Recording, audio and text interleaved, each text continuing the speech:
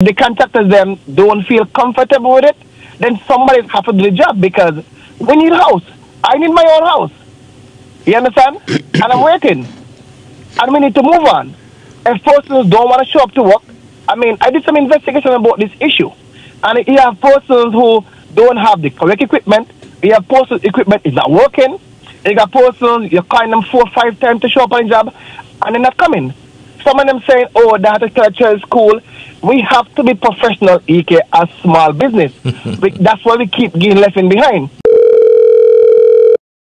Let's take a call. Call you, go ahead. Hey, good afternoon, EK. What's up, buddy? I'm well. Man, you have a great topic there and very wide. I hope time permit me because... Go ahead and chime in. Okay, good. Let's talk about building. Building in St. Kitts is very, very expensive right now. Why? You have to have life insurance. You have to have property insurance, right? And then the loan part, right? And then the contractor itself, right? Fee is very high. And then to add to it now, I was just recently learned that, have to have a project manager. And I'm saying, why do you need a project manager when you have, what a piece up there by Bladen Cars? Help me out, EK. Building board? The building board, right, who have persons who are certified, who come to make sure that your column and steel are correct. So if you're going to have to pay, because you have to pay a project manager, each visit you come, you have to pay him. So then the building board defeat the purpose.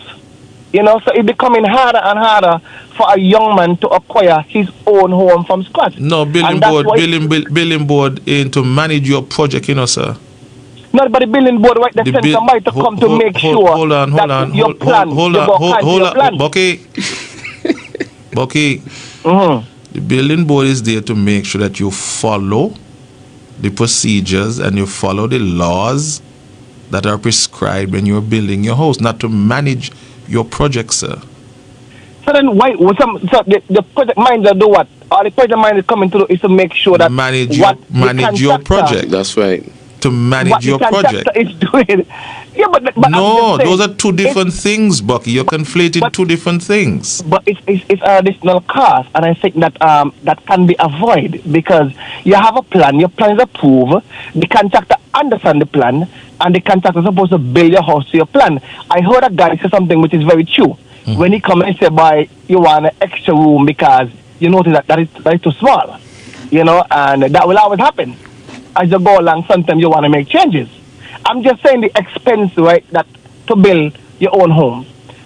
Too quickly, the new housing, which are slab house, right? There's too many confrontation, and I think that we need to move on. It's either we're going to go ahead with the project, or we're not going to go ahead with it. If the contractors them don't feel comfortable with it, then somebody has to do the job because we need a house. I need my own house. You understand? And I'm waiting. And we need to move on. If persons don't want to show up to work, I mean, I did some investigation about this issue. And you have persons who don't have the correct equipment. You have persons equipment is not working. You got persons, you're calling them 4 or 5 times to show up on the job, and they're not coming. Some of them saying, oh, that's a culture school. We have to be professional, EK, as small business. That's why we keep getting left in behind. And then we cry and say, if the government falls, and we say, oh, because I am the ear and whatever. No. We have to be professional as small business and be up to par. Otherwise, we're going to get left behind.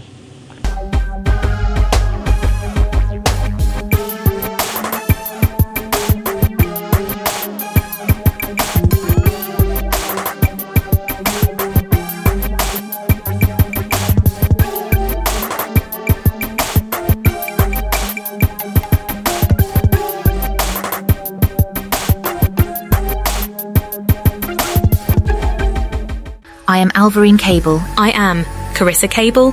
Thank you for joining us on KN Week.